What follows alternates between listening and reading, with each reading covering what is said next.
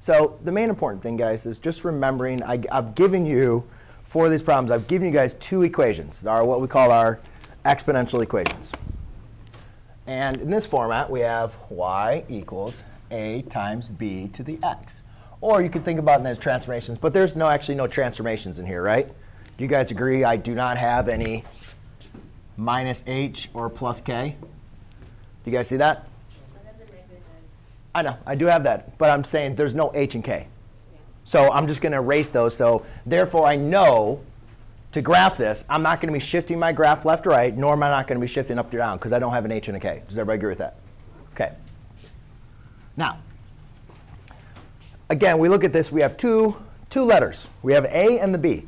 Now, remember, there's a difference in how they affected the graph. The b was what we call the base of our power. And so you could say that b, in this case, is going to be 5.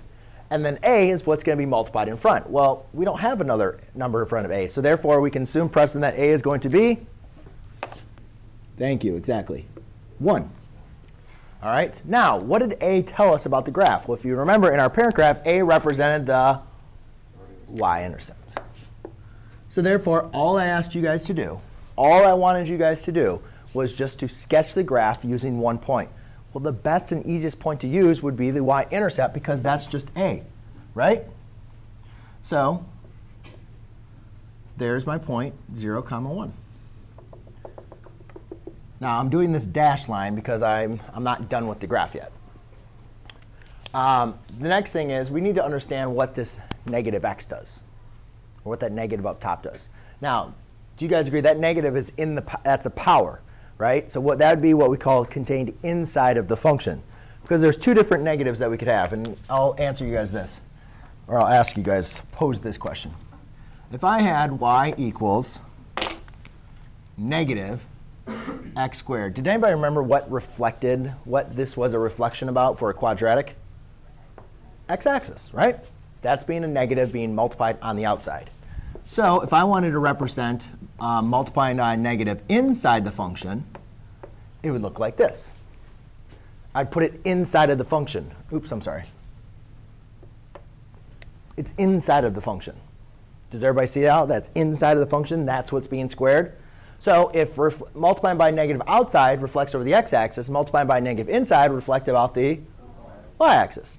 Well, to write this as a negative outside, it would look like this. To write it as a multiplying by a negative inside, it looks like that. Do you guys see the difference of where the negatives are placed? Right? So this would multiply by reflect on the x-axis. When multiplying by a negative on the inside of the function, that's going to reflect on the y-axis. So basically, what I'm going to do is just reflect this graph about the y-axis. Now, one other thing you should make sure you guys are aware of, and what I do appreciate when you guys graphing, is this the only thing on the graph? Is this what makes up the graph? Is this it? There's one more thing that we added about the graph. Asymptote.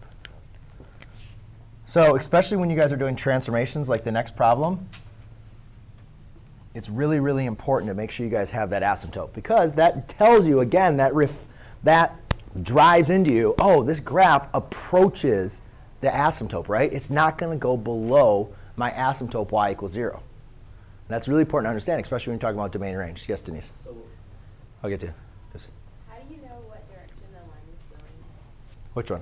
The red line. Well, you mean the reflection or originally the black graph? Like, I don't know. I don't get how do you know like which side it goes to? You mean the black graph? Yeah. How do you Well, that was in your original notes.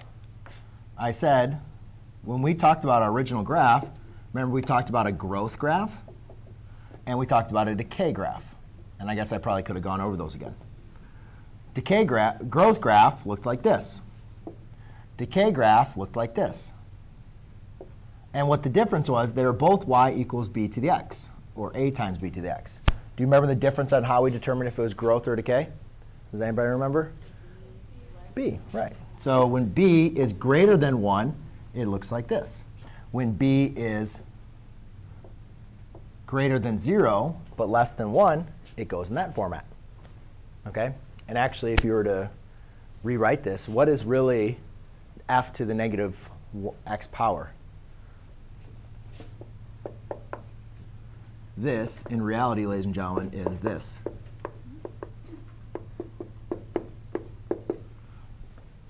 Do you guys actually see how that's 1/5?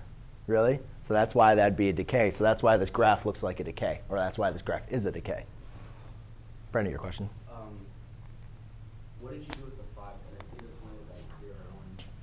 So what happened to the 5? So if you guys remember, maybe I'll whip up the computer again.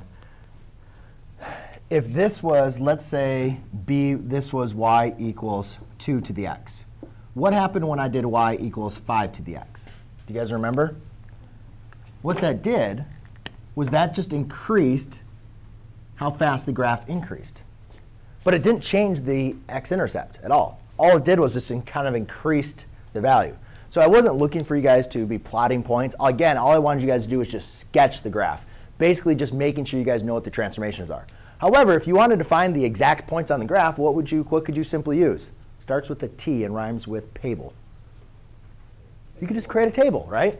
Plug in -1, plug in 1, and you could create your own graph. But I didn't want you guys to get that detailed. I just wanted you to sketch using one point based on what the graph looks like.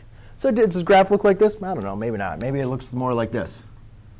You know, I mean, I didn't need you guys to be exact. The importance of this assignment was really just for you guys to get used to what does the graph look like, and then what are the transformations. And that was it. I'm not looking for you guys to be like 100% accurate on the graph.